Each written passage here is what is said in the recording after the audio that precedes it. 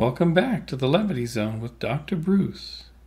In our previous podcast, we opened the second Ojai Salon with the sharing of a vision of a sane, sustainable, and healthy world of the year 2050.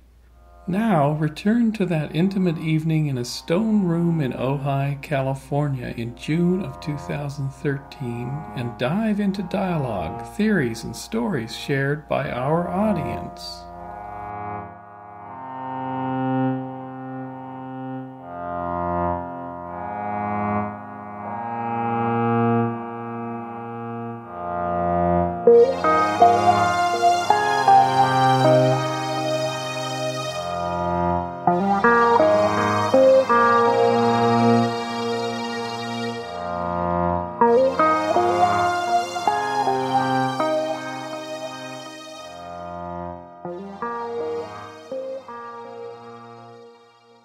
The vision that's presented is a beautiful one, and it's something that I'm also working on.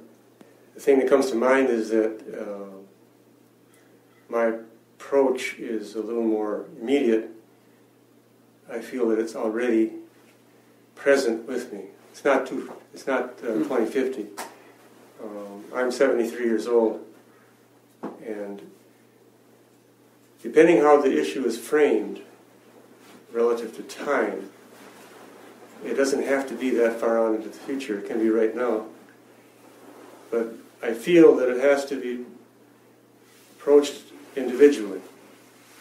One individual can do it right now. In fact, there probably are individuals who are living this vision right now, but they're not known to us.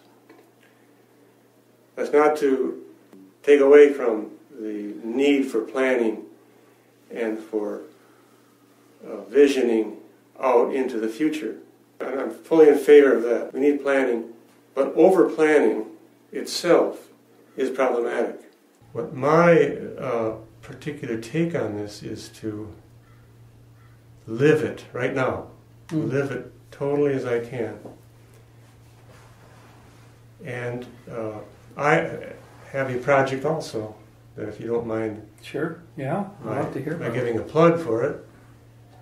In fact, I'll be filming tomorrow in a garden setting, in a greenhouse, in a garden, in the river bottom. And it's part of my project that I'm going public with it. So I'm impressed with what you're presenting here and anybody that this message can get out to. My project involves a vision like that, but my project is radical as far as the solutions that I'm offering. In other words, what I often feel is that the elites are really following the mass of the people.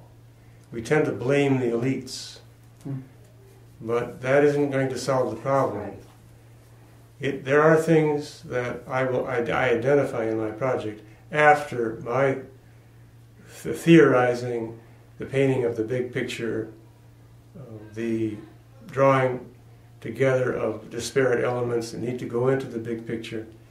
And then that theory or that visioning needs to have a very radical, practical application. And that's where I see the lack of that. That are actions that all of us people, masses of people, are doing that are supporting the elites. We're doing it unknowingly. We're being tricked into it. We don't know what we're doing. And if we can identify those things, this will give the solidity to the theory that's being presented. And this will be the solution to the problems that are pretty well analyzed. But the solution, in my mind, has not yet been identified at all. It's still flying under the radar. But it's so radical that it's going to be very unpopular. So my vision is that it may only take 5 people, a handful of people, that get the radical part of it and apply it to their own lives, that may turn it around. That's what I feel, that It's not quantity, it's quality. It may only be one or two or three.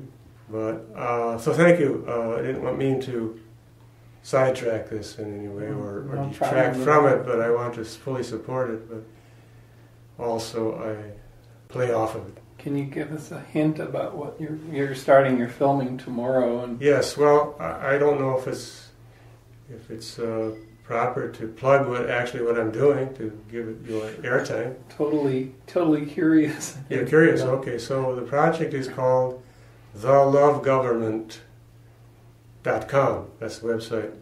The website is just being built, and I've already done about 50 episodes that'll be going up on YouTube and on the website, the thelovegovernment.com website. When I'm done in about probably a month, 2 weeks, there will be 52 15-minute episodes up on YouTube. Plus, that's one track. The other track will have maybe 20 episodes. And then there's the written thing, the website itself. So the project, it's a game, it's a story, it's a journey, it is a structure, and it is a relationship. It's all based on love in the impersonal sense. And the main figure of it all in the personal sense is what the love government calls the lover, who is a symbol, a sign of the times. Right at the beginning, you spoke of our origination story as a species. That, to me, is what the love government is based on. It goes back to our originating event or appearance, and those stories that supported that, and without that reenactment of those originating activities, we will not succeed, because unless we're faithful to our origin, our originating plan, and unless we understand what destroyed that plan, almost for the most part, 99%, we live in an anti-love culture today. Something destroyed that, and it's still operating. So I don't want to take up too much airtime here, but oh no, this is beautiful. That gives you a taste. So I don't want to overpower but I guess I should say this before I conclude. The main problem, the main enemy, I don't want to use the word enemy, but can't think of any right now, is, which the feminists have brought up, is patriarchy. Patriarchy is the word that identifies the problem. Unless we take that seriously, and unless we take the vast literature that has been developed, mainly by feminists, and take it seriously, we will never solve our problems. We're always going to be going, spinning our wheels. Until you identify the enemy, and you know your enemy, inside and out, we will not be successful. Very few people are willing to go into the dark side, identify the enemy, and go up against that enemy directly, directly. Thank you, by the way, thank you. Thank you very much, Dennis, thank you. The thing that I see is, I look at those people on Capitol Hill, all those congressmen and senators.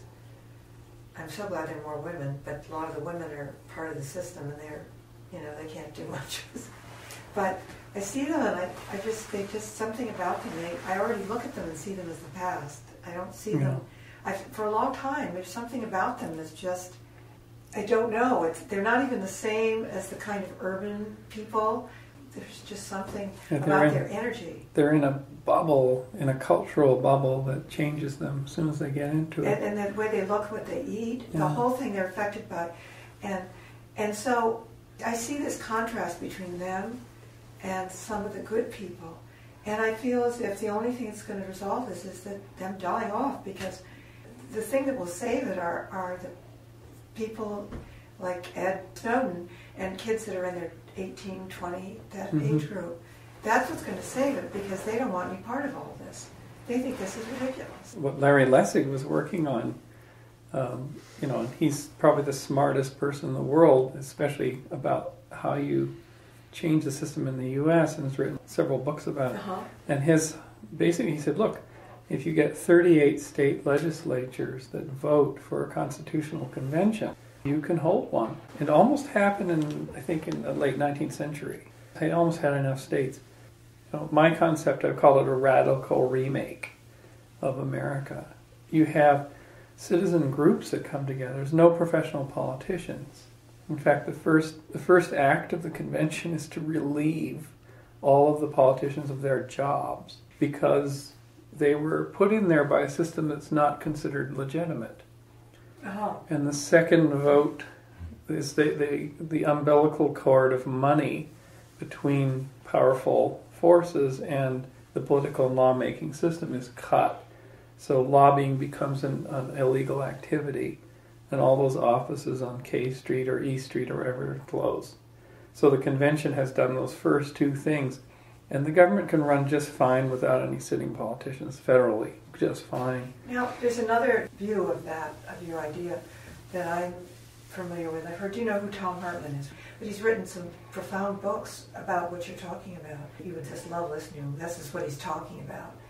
And as he said, the problem with the Constitutional Convention is you get too many opinions and you have to compromise. And so the bad people come in with the good ones. And so what you're doing is sort of opening everything up to take the whole thing apart. Mm-hmm. And so I guess his approach was a constitutional amendment rather than a convention, because a convention kind of makes it open heyday on the Constitution. But it's what Larry writes, which is just so beautiful. He says, when I get ordinary citizens in the room, doesn't matter what persuasion of politics and religion and ideology they are, there's a warmth to the interaction. There's no intermediaries. And I find the members of the Southern Tea Party that come and meet with my friends from California and New York, they get along.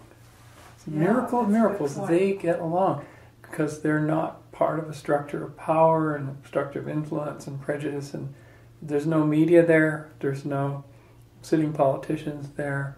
It's just people around a table having a meal. And he said the power of that connection can remake the society. But there is a certain group of people that are disqualified from being there because their behaviors in the past have led to the crisis you're now trying to solve. They're not invited to the table. So that's Larry's approach. Oh, that's beautiful. Isn't that beautiful? Yeah. It's ordinary people. Absolutely. And you find that. I was talking to a friend who he and his wife, they visited, I don't know, something like 8 countries. They were in Russia, they were in Asia, they were all over. And he just said it's just people the same all over. That they're all, so many good people, really good people everywhere. And it's just our funny governments, And truthfully, and this is something, a talk I gave a couple of years ago, that probably in the United States there are no more than 500 individuals that are causing most of the damage in business, in politics, in religion. You could probably identify 500 influencers that, and their roles, they're not individual people, they're niches. They're like ecological niches. Mm-hmm. Because if X corporation, like for instance, Exxon or BP gets in trouble for the oil spill, well, CEOs' heads roll and they're gone. But that niche is still there, and there's going to be a future CEO of BP. And there's going to be future behaviors that lead to irresponsibility and problems. It's the niche. So you actually have to not attack individual people, but attack structures. And it's almost like a meta battle. The enemy, if you will, that you're fighting is a kind of a ghost samurai. It is the shadow. And you're not fighting an individual, because as soon as you're fighting an individual, you get the foibles of fighting an individual person. No, you're saying we're fighting this overall behavior or the relationship of money to politics. It's not any individuals within that. That's how Larry can get agreement from the left and the right. It's like, a right-wing Republican congressman from Louisiana hates this money system because he has spent so much of time away from his family raising money. He says, I know it's not good. In my gut, I know it's wrong. And whereas a liberal congressman from Minnesota hates the system too. So what Larry does is the samurais fighting this thing that has emerged, No one's at fault, but we need to deal with it now. And you could identify those shadow warriors everywhere.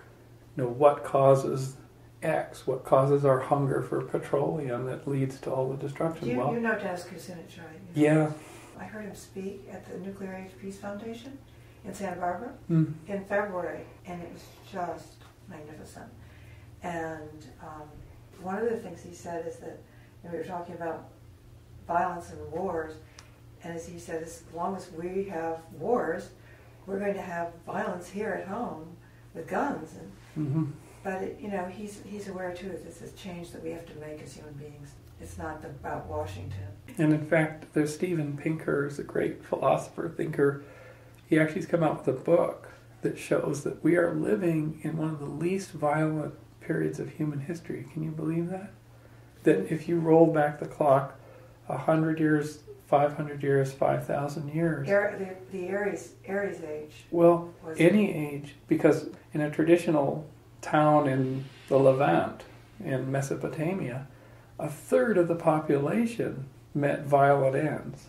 A third. Not just from early childhood disease or something. It was at least that, sometimes 50%. And so we are actually living in a time of vastly decreased violence. We see it. I mean, we get news of it, but on a daily life basis, we are safer and more peaceable now than we've been in the history of since the plains of Africa. Because the horrible news about the plains of Africa period was there were many hominid lines in parallel, and the reason why we're really afraid of horror show films of people with slightly distorted faces that scare us is because for several million years we were getting our brains bashed in by hominid lines that looked a little different than us. It was a continuous war. It wasn't the Garden of Eden in that period, the time of the drying savanna. I know, it's easy to forget. It's easy to forget. Genetics have found that there was a single mother to all of human beings because we have this one gene. It shows that a single female birthed the whole of the human race. And what that means is that there was a very, very small group somewhere with one female that had the mutation, and for some reason her offspring, they went on and they populated the entire human race. In other animal groups, this is not the case. In groups of rabbits, you see all these genes all over the map that showed there was initiating lines all over the place. It's quite diverse, but human beings is one. We came from one mother. And that perhaps goes back to what you were saying, Dennis. It does. What they found, though, and this may provide you grist for your mill, in South Africa, they've been starting to find these old human settlements with basic tools, but when you look at the ash in the fires, it's really old. And in that period, the climate was fairly severe. And they found a cave on the South African coast that had a human habitation in it. They were living on shellfish. That's a good protein source. And this branch of human seems to have been a potential candidate for the humans that then exploded and radiated back out north into the East Africa, and then about 300,000 years ago started moving into Europe and the Middle East, which you can see if you get your DNA tested now. You can see the tracks of your ancestors. It's really fascinating. So it could be, and this is sort of in our fantasy, that was the sole surviving group of modern humans driven to the very tip of Africa, surviving on shellfish. Very, very small community. And there'd been decimation of habitats to the north, and there'd also been this intestine war going on. And that was where the original Ur mother is from. And that colony made it what's called a genetic neck. And from her came the radiation of modern peoples and back north. Something that I find fascinating that relates to what you're saying is that I couldn't figure out why in the last 8 months or this last year there's been a barrage of discoveries of tremendous ancient civilizations. And I found out that because of some technology, maybe it's lasers or certain technologies, have made it possible to excavate or to reach some of these things. And what I was thinking of when you're speaking of, it might be interesting for you to look at some of them. How is it that we've been around and we never knew about all these things and they're all of a sudden surfacing? And I think it's messages from the past to help us. That's what I think. Yeah. And so the one that I'm really fascinated about is the discovery of a city, a lost city in the Mediterranean Sea. Yeah, You've heard about that. Yeah, the Turkish coast. This is such an amazing thing. I was in Istanbul I travel to Pakistan pretty frequently, and I come back through Istanbul. Do you really? Yeah. Coming back through Turkey, one of these trips, I'm going to go to this excavation because you can go there. And until this excavation, called Shatal Hayak, archaeologists believed things happened in the following order. We invented agriculture, therefore we had to centralize all our food stores and protect them from marauding other peoples, and therefore we invented granaries and we had specialized people and we created cities. Well, it's not the case. The first large city, and they think it was a city of 5,000 souls that's being excavated, was hunter-gatherers grouping together before agriculture. So Shatal Hayak was a Neolithic city where people had built with bricks all these packed houses, and they would come and go down smoke holes with ladders down into their place, which was like a cave, and they had cave art on it, and they would burn their fires, and they buried their ancestors underneath the floor. And then they would climb out of the holes, and they would go down, and there were things like streets, but there were no temples.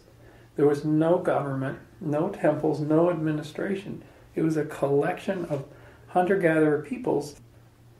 So casting our minds back to the way we were helps us to figure out how we can go back, how we can recover ourselves. Because you can imagine in ancient cities like that, with no temple, and didn't seem like there was a standing army, there was no kind of big buildings. You need to have big buildings to have central government and control. If there are no big buildings, it's a communal place. It's truly a communal sharing place. So you can imagine the culture that was shared, the way people lived, and this is pre-language. I mean, people had spoken language but no literate. There was no written language. There was no accounting done. There was no legal codes. So what was life like in these places? Can you date that again? I think that this particular place is about 8,000 years ago. Huh. And it's a great pride of the nation of Turkey, and they're really being careful in the excavation. And so here's the question, the plan. So who co-opted the plan, maybe between Shatal Hayak and the rise of Mesopotamia, which had temples and had central government and had a military system? What happened in between that hunter-gatherer world of dependency on nature, dependency on the seasons, and this coming together of the people in mutual support? What came into the system? And it could be, I call it the manic monkey, that in comes the monkey that is the psychopath, that discovers that they have this mesmeric power over other monkeys. Why? Because they have charisma and they have this ability to affect other groups and in a way that delights them. I mean, it's control. It's control, and then this feeling comes in. And so in the middle of one of these proto-cities rises this crazy monkey, mostly it's males, that tries this game and figures out that they can get a whole bunch of our ancestors to do their bidding. And then it all starts. Is that where it started? Is that where the plan got hijacked? And if that's the case, so the rise of the kingdoms of Egypt, the Indus, and Mesopotamia, and you see these incredible patriarchal structures just explode onto the scene. The whole of the modern world exploded onto the scene, 5,000-6,000 years ago out of nowhere. What was the driving force? When we had lived as hunter-gatherers for millions of years, and we're not talking tens of thousands, millions of years. And also, isn't that I mean, when you see lions and animals, how they eat other animals to survive, isn't that just the balance part of the, unfortunately, have that kind of energy along with... But no other species... But that was around the time when the brain size jumped radically. Like there was no other... It actually wasn't. The modern human was well in place by Çatalhöyük. Here's the funny thing, though. So we are like basically modern humans. Around that time, we have full language, and we have full culture. And then this thing creeps in, but we're totally modern humans. No other species cannibalizes its own. No other species has the scale of usury and abuse and warfare that we do. Our ancestors, our branch, the chimpanzee, at Gombe in Africa, Jane Goodall discovered, to the horror of primate researchers, that chimps have wars. Bonobos, which are the other part of the equatorial region, of which we are branched off to, don't have wars. They resolve things through care, mutual grooming, and copulation. The chimp, which branched off after us, has conflict and war. So we talked about this in the first Ojai Salon. It's somewhere in there. So we have this in us. We have this manicness in us. There's a charismatic, crazy, the power center that gets hit. And that's... Well, the fear, we give into fear of those with power, and then that feeds, it's a codependent... But the people with power are in fear, and that's why they're the way they are. Good point. And what Dennis was saying in that lecture, as I say, if you go to wagingpeace.org and you scroll down, it's right on there. But as he said, which is a good way of saying it, is that we've gone from being an authentic society to being a sociopathic society, which is what you're saying. Mm-hmm. But so what you're referring to now is that really, truly authentic society. I have a question, Dennis, for you, if you don't mind, because as you pointed out, the problems have been well analyzed and well documented in that. I think I heard you say that, I don't think you used the word solutions, but perhaps you would see it that way, and that they're going to be unpopular. Very unpopular. What is it about the solution or this remedy to this well-documented problem that exists that we're speaking about here that, in your view, would have such an unpopular kind of reaction? Well, it goes because it will go against the grain of our culture. Yes, exactly. Totally against the grain, and it will challenge so many taboos, so many habits, so many belief systems that it will be difficult. For the people sitting in this room, do you think it will be difficult even? It's going to be difficult for all of us to accept. Well, I would like to qualify this by saying that this is a theory I have, and you brought up some information that I would like to talk to you about. I need to pick your brain because I have also read some of these books you're referring to, and it's important that we identify the problem as much as science will allow us. And then we also need to also use other sources of information besides science. But one area that I would, if we could get into a conversation or is to zero in on the most recent scientific studies regarding what I have referred to as mitochondrial Eve or African Eve, and you refer to that as a common mother. In order to apply the solutions, it needs to be solid. It can't be too theoretical. And it has to be multi-sourced. But one of the big sources is the present state of scientific knowledge regarding our ancestors, our origins. In my mind, our species, the full flowering of our species, appeared in terms of developmental time very suddenly and very strangely. We appeared among all of these other animals and hominid lines and so on. And you brought up some new information I'd like to get more clear, but from what I read, is that this appearance took place about 100,000 to 300,000 years ago. Mm-hmm. And the gene studies seem to support that common mother about that time period, she appeared. There's a controversy over whether it was one single individual or it was a group, a small group action, but that we appeared as a species at that time with very, very striking characteristics that were new on the scene. And it's not just our physical characteristics, such as no fur, women having bare face, and especially the sexual newness of the woman's way of doing sex was brand new, very different. And that's as you said, if a person from that time period, let's say 100,000 years ago, appeared on our streets today, dressed as we are, we would not be able to tell the difference. They're that much. That's the information I get. That's what we were talking about the other night. Yes. Is that there seems to be information that suggests that the changes that have occurred since that time have not been genetic changes. We were talking about this the other night. The changes that have occurred have been of a different order. As you say, the physical appearance of this being 100,000 years ago, if that being walked into this room right now, they're the same. They wouldn't strike us as appearing different. And so the changes that have occurred in us since that time are not of a genetic character, but they're of a different type of character. I feel they were a characterological. We did certain actions, in my theory, that changed our characters, and it had to do with the killing of animals.